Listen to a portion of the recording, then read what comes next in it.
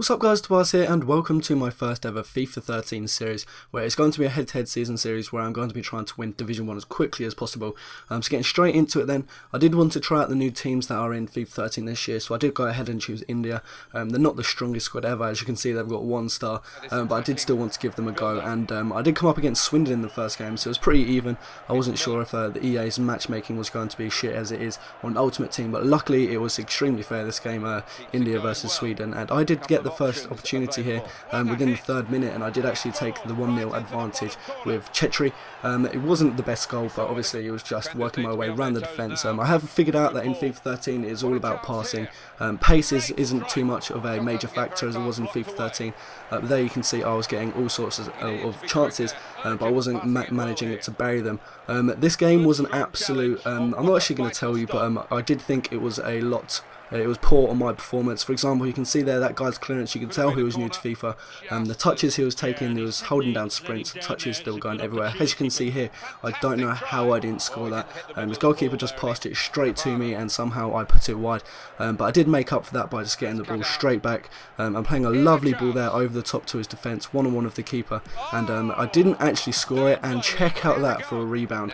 That keeper got straight back. There have been a lot of them, you'll see some more later in this episode. But I did go into half time at 1-0, and if you look at the stats there, he didn't even have a shot on target. I had 7, I did have the majority of possession, so how I was only winning 1-0 was beyond me. But again, I was absolutely punishing his keeper. I did go 2-0 here, luckily, from a corner, dropped down to his feet, and he did just smash it there again, Chetri again. So that was 2-0 within the 50th minute, and then from there, it was literally just a slaughter. It wasn't anything like the first half where I was missing every opportunity. I was getting lucky rebound there. I don't know why I took a touch. I should have just smashed it. Should have been 3-0 there, but somehow I wasn't. So I only had 10 minutes to go in this game, and I did absolutely go ham. I did take the 3-0 lead here in the 79th minute, which was good. It's always good to get as many goals as you can. So from there on, I did realise there was no way this guy was going to be coming back, especially seeing as I don't even know if he had a shot on target yet. Kind of a trampy goal here, I'll let you decide, but I did just cross it across the box in the 86th minute to go 4-0 up, and then in the 90th minute, as you can see here, I did go on another break just before the final whistle. Bit of confusion there of the strike and the defender, and he does smash it home. The bottom right hand corner for 5-0, which I believe is where the game ends. So it's always, yeah, it does finish there 5-0. So it's always good to get your first win at the beginning of the series, to get your first 3 points. So I only had, I think, 6 points more to go out of 9 games. So Division 10 is extremely easy.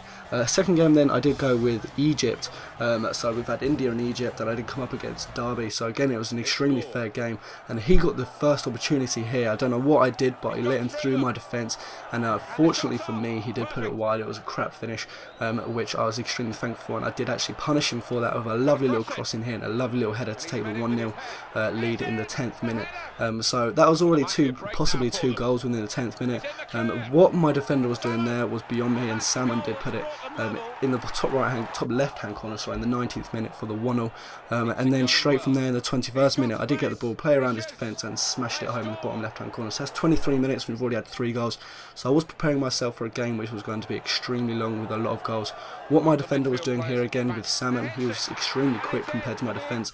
The defender didn't pick up the ball, and he was punished for that, and Salmon did bury it at a nice angle, so it was a fairly decent goal, but that put it at 2-0. Lovely little passing game here. I did fast forward that, but then El Gabas did put it through, past the keeper for a 3-2 lead, I believe that is, within the first half.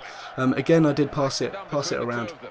Did find a lucky break here, error on the keeper's half and on the defender's behalf, sorry, and it was a lovely finish into the top right hand corner of a lovely finesse shot. So that was 4-2. We had 6 goals within the first half, so I was preparing myself for an extremely long second half. But looking at those stats, I only had 4 shots, and I had managed to get myself 4 goals. So I had 100% shot accuracy, which was always good.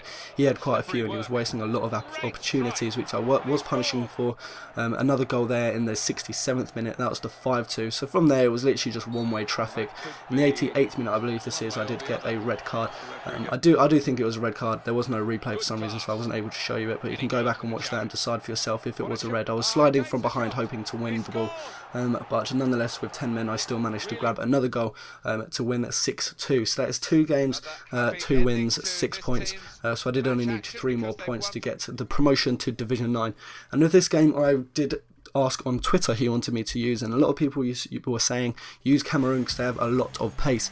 Their striker, no, their left forward, their right forward and their centre forward did have over 90 pace, yet in the second minute I did concede to Bent. They did have Bent and Abongahor up front, who both are extremely quick, and he was absolutely punishing me in this first half. He was getting every opportunity, he was giving my keeper all sorts of trouble. Luckily my keeper saved that.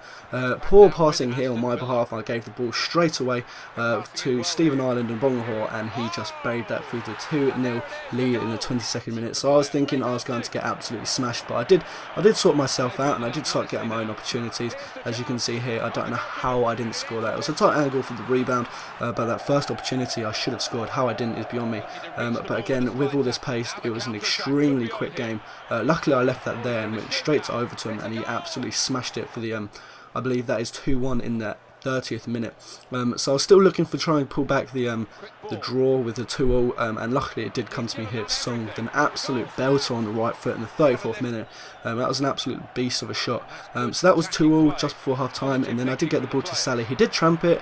I'm going to let you guys decide if I should have tramped it there, but I was 2-0 down and I pulled it back to 3-2 now, which is quite an achievement. So I did decide to tramp it. It's a little bit of a faggot move. I don't normally tramp it because I hate it when people do it against me, but being 2-0 down and wanting to bring on the comeback, I did do that there. So I did have the 3-2 lead just before half time. He did get the ball to Nzogbia here, and how he didn't score that is beyond me. The rebound there, what an absolute epic save by my keeper. He got straight back onto his feet. That gave him a corner there, and I fast forwarded this here. I absolutely just rinsed him on a counter attack. I did fast forward that here. Now it did fall to Makanjo, and he did just run with the ball, and of course he was going to score that bottom left hand corner with his left foot. He just pelted that into the bottom left, and that did give me quite a lead before half time. So I did go into the dressing room at 4-2 at the half time, so I did think that was going to be a guaranteed 3 points for me, but he did bring on a little bit of a comeback here. A lucky goal, hitting the post, and it hit my goalkeeper's back by Bent, so that gave him another goal this game, which pulled it back to 4-3. So the gap I had, my lead had been reduced by a goal, which I just absolutely punished him for there, and giving him another goal to deal with. So that did put me 5-3, and then there I just literally just absolutely abused the pace that I had in my squad, just launching over the defence, and I'll just get someone to meet the ball the other end and absolutely just bury it in the back of the net. As you can see there, Sally had a 1-on-1 with the keeper, and he did use some lovely skill and did manage to get me another goal. The guy did unfortunately rage quit, which I was a little bit annoyed about. Should have just played the game, but that is the 3 points again. So that's 3 games for this episode. That is all I'm going to be doing for this episode, and that is the 9 points. So I've already been promoted to Division 9, but I'm going to be going for the Division title, which you'll be seeing in episode 2. So I hope you did enjoy this video. If you did and you would like to see more of this series, then please do drop a like rating. It is always extremely appreciated, and do leave your comments in the comment section below as to who you'd like me to see play with in episode 2. So I hope you did enjoy this video. Please do leave a rating, and until the next episode, I'll speak to you guys later. Take care.